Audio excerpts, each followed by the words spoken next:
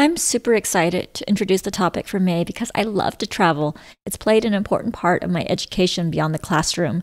It's easy to be ignorant until you realize that no matter where you go in the world, people want the same things: to feel safe, to be seen, heard, and loved, to know they matter and their lives make a difference, to fall asleep with the warmth of caring arms nearby, and a belly satisfied by sustenance, and a few laughs for good measure.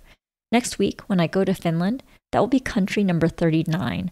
I had the great privilege of visiting countries on 5 continents, all except Africa and Antarctica.